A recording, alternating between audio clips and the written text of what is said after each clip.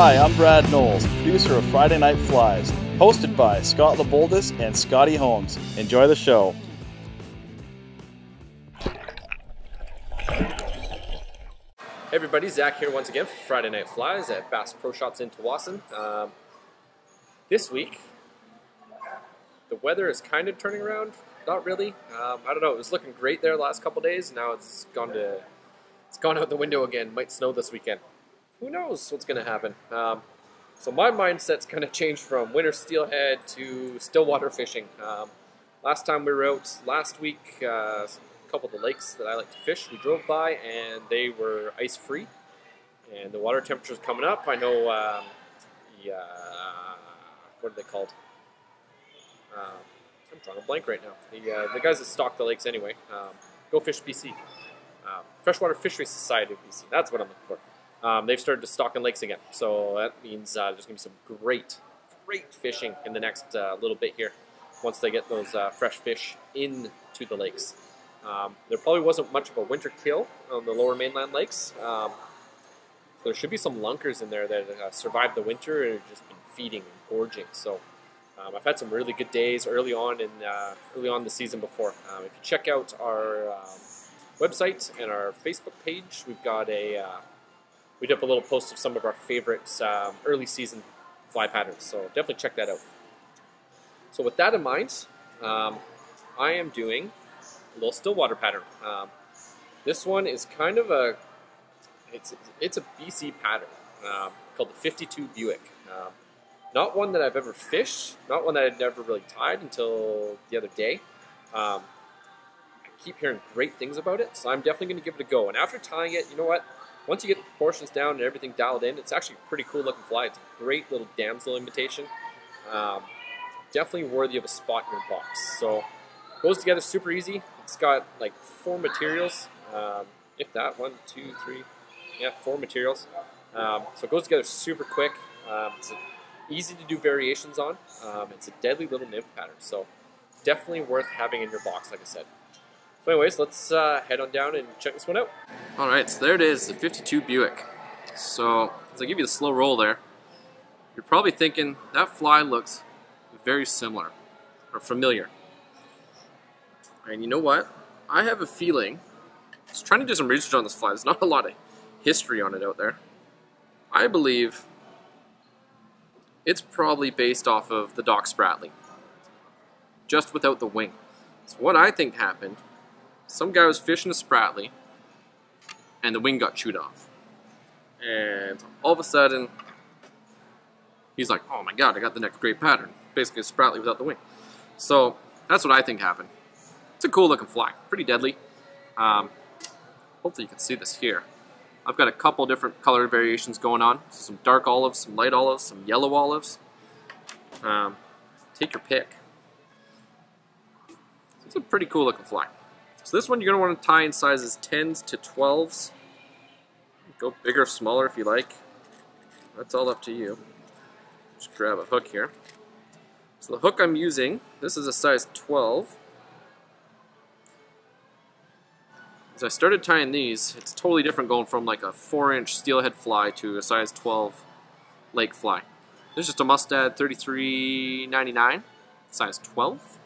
You can use your favorite nymph hook, whatever you like. This one is pretty solid. Nice, good strong wire to it. And for thread, just some Damsel 70 in black. You can use olive thread if you like. It's all up to you. And I'm just going to take my thread just to the hook barb. And we're going to add in our tail. So our tail for this fly, so instead of pheasant tail like you'd use for a Spratley, we're using guinea fowl. So this is from Superfly. This is a small dot. This works great for the size 12 flies. Susan sent us some stuff, some large eye. That was great for the larger ones. So definitely check out what she's got on her site, Chinook Wind Outfitters. We've got the small eye here in stock at the store. Basically, I'm just going to clean the feather, and I'm going to use this whole feather for the entire fly. So I like a fairly bulky tail. So basically, I'm going to separate a good section of it. I'm going to use this portion and this portion for the tail, and the tip portion for the throat of the fly. So I'm just going to line up those tips, like so. I'm going to tear them away from the stem. I'm just going to fold them in on themselves, just so they're all kind of the same length. And I'm going to tie in a fairly short tail. It's a little shorter than the body length. I'm just going to do 2 wraps to hold that clump there. And now I'm going to do the same to the other side here. And just align those tips. Probably shouldn't have worn an olive colored shirt today. Hopefully it's coming through okay. Now I'm going to stack, got some longer ones there. Stack this right on top. Another 2 turns. So you can make this tail as big or as small as you like. And now I'm just going to shorten it a little bit. I'm just going to pull that back. That's roughly the length that I want. And I'm going to take my thread underneath the tail. I'm going to pull it up just to help prop that tail up. That's going to stop it from flopping down. So a couple wraps forward. I'm going to trim this body at a taper. Just at an angle like so. We're going to lock all that down. Taking touch and turns all the way up. And as you can see, I've left a little bit, a couple mil at the eye of the hook, just to create a nice small head on the fly. So for a rib, we're going to use some uni, French oval, and small in gold. The traditional colors for these is olive. I'm going to be doing up some in black too, just because. And for that, I'll be using a silver rib. And I'll be using just natural guinea for the tail and the throat. So I got my rib tied in.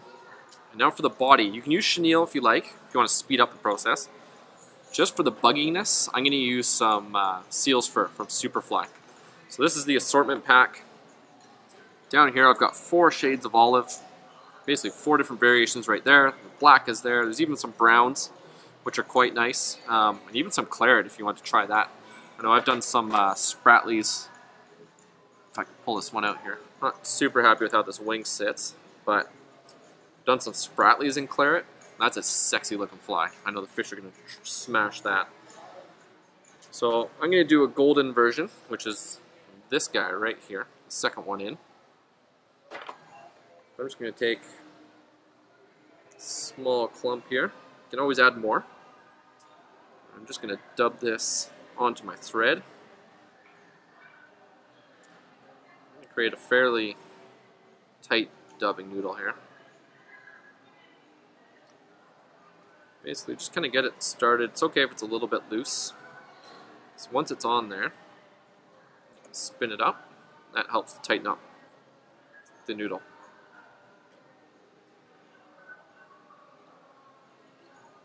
We're just going to wrap this all the way forward.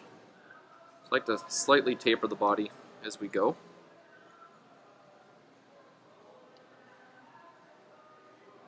Just keep pulling down, tightening it up.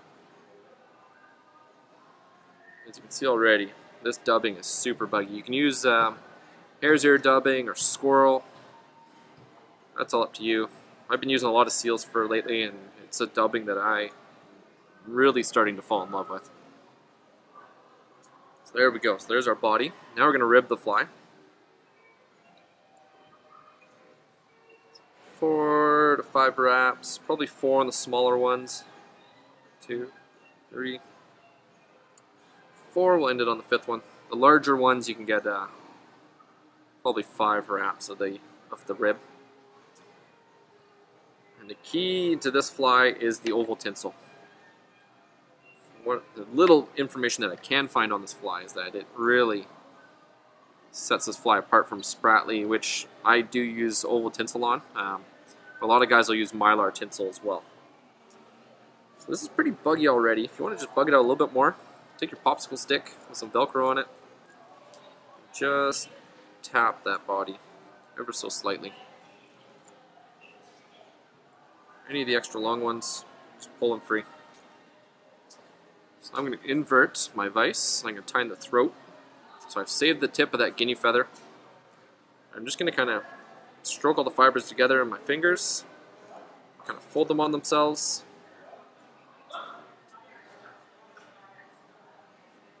And now I have a nice little throat.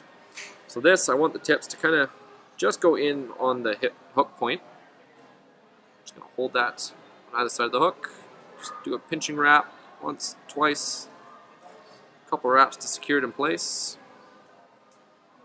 Now I'll just kind of play with those fibers a little bit with my thumb.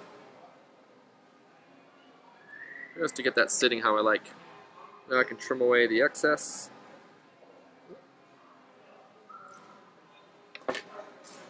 Good sharp pair of scissors always help. I'll just clean up that head a little bit. Now to finish this fly off, a single strand of peacock curl. So make sure the iridescent fibers are pointing down when you tie this in. The bigger versions, you can definitely run 2 strands if you like, just to help bulk it up a little bit more.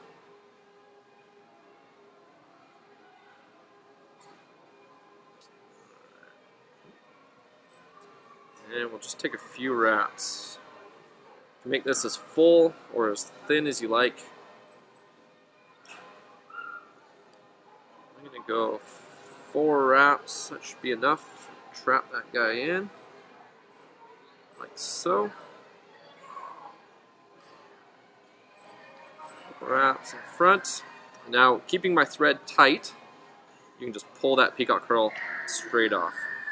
A couple more wraps to secure it. And we'll go straight into a wet finish. So as you can see, it's a very simple fly. Yeah, it is deadly effective on our BC waters. 2 to be safe. You can add head cement if you want. And there's your little slow roll. Probably pull some of those longer fibers out. There you have it. 52 Buick. Alright guys, there it is, 52 Buick. Like I said, super simple, deadly effective. As you can see, one I'm filling up my boxes with. It's been a fun one to tie. Can't wait to fish it. Hopefully next week, hopefully this weather turns around and we're back into stillwater action. Bust out the 4 weights and have some fun on those rainbows that are kicking around. So yeah, that's about it. If you're in the Lower Mainland, we are doing a drop-in fly tying night at Bass Pro Shops in the restaurant. We're going to start doing that the last Thursday of every month. So the first one is going to be on the 29th from 6:30 to 9 p.m. on the Thursday. So if you're able to make it, head on over to Uncle Buck's. We get half an hour of happy hour. So you get a cheap beverage and or 2 or 3, depends how quickly you can drink. And deals on appies and stuff like that. So we'll have a room blocked off in there. We'll have the game on, whatever's on, and we'll just be sitting around tying a bunch of bugs. So if you're interested in that, it's drop in, like I said, bring your own gear. I'll have some Superfly materials that we use for some of our classes here. And, but yeah, bring your own stuff, and we'll just come around, open theme, tie whatever you want. I expect it to be quite popular. So if you're in the area, come on down. Last Thursday of every month, 6:30 p.m. to 9 p.m. in Uncle Buck's. I'll probably be tinkering with some stillwater stuff. Yeah, maybe some steelhead stuff. You guys saw that glass shrimp that I did on our Facebook Live event. Maybe I'll be tying that one too. Who knows? We'll see what happens. It's going to be a lot of fun.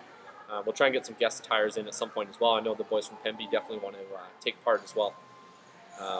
Yeah, so we'll post that on our Facebook page probably before this airs. Yeah, that's about it. So hit us up on Facebook with any of your questions. Hit us up on Instagram, all Friday Night Flies. Hit us up with your email questions at pros@fridaynightflies.com. Hope you guys enjoyed, and we'll see you next week.